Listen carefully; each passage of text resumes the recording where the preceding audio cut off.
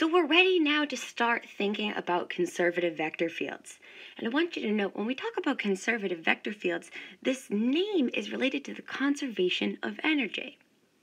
So here's our formal definition. We say that a vector field, F, is said to be conservative on some region in R2 or R3 if there exists a scalar valued function, phi,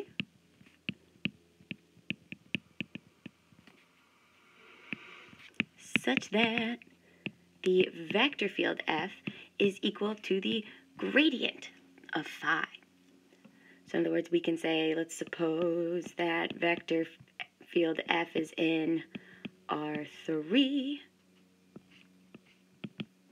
So if F is conservative, then the vector with components FGH is equal to the vector with components composed by the partial derivatives with respect to each variable.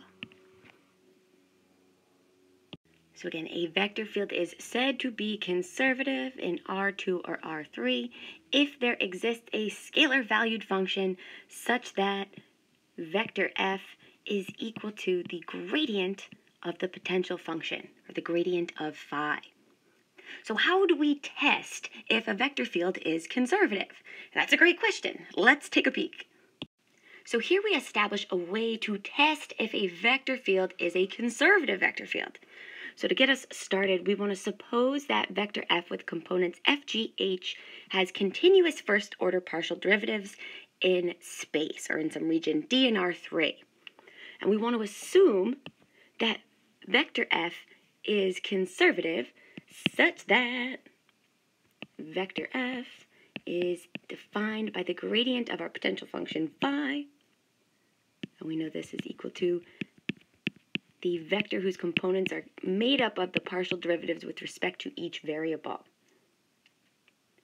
So from here, to establish this test, we're going to match the corresponding components.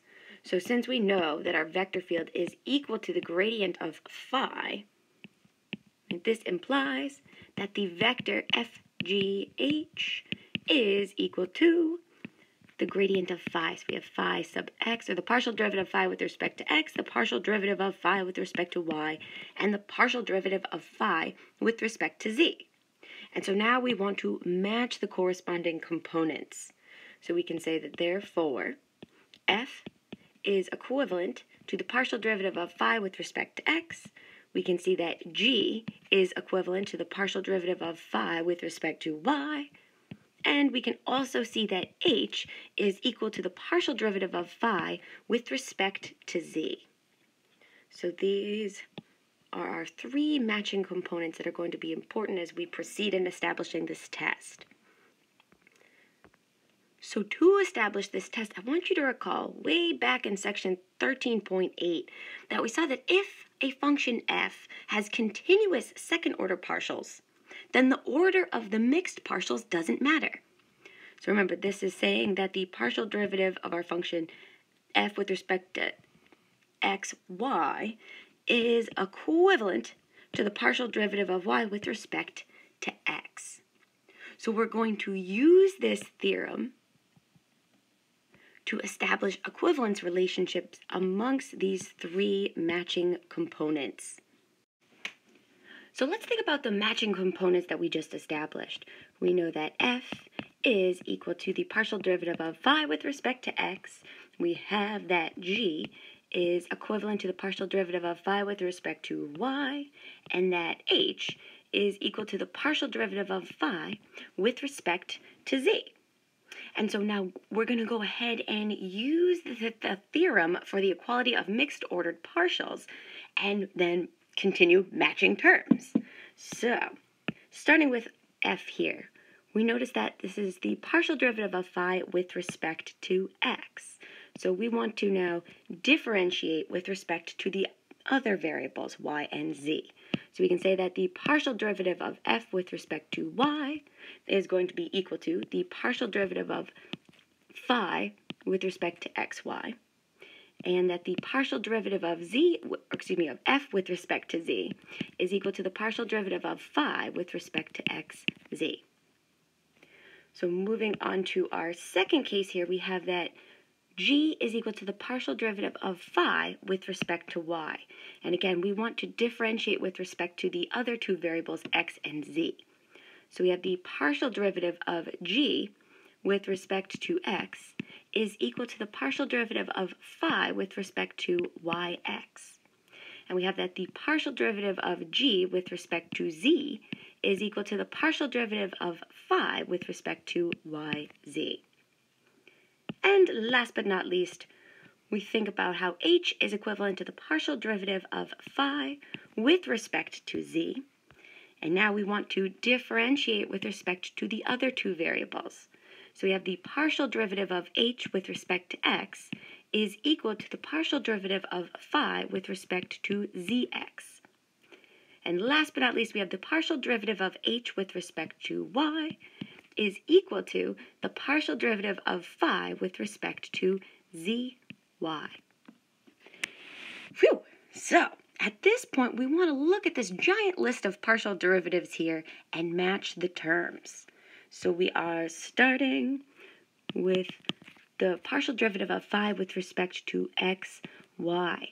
And we look down our list until we see, hey, here is another one that matches, because we know the order doesn't matter. So what this is telling us is that the partial derivative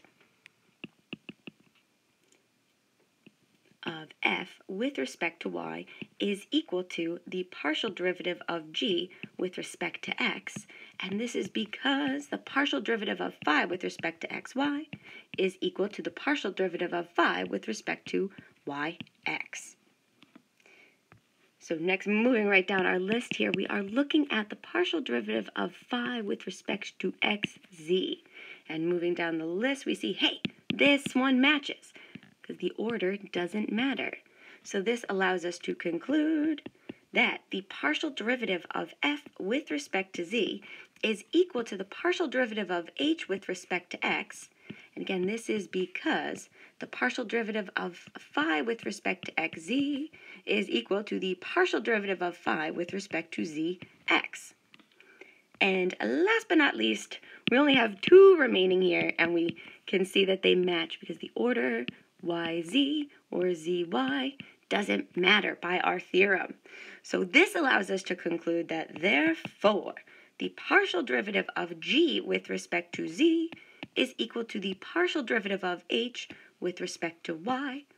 And this again is because the partial derivative of phi with respect to yz is equal to the partial derivative of phi with respect to zy. And so this here, these three equivalents or equivalences are our test. When we're asked to determine if a vector field is conservative, we want to check that our three cases here, all three cases are equivalent, that these partial derivatives are the same. And one little fun fact here, so again, this is the test in R3, but we've actually established a test for R2 as well. So you want to note that for a vector field f in R2, we can check that f is conservative using case 1.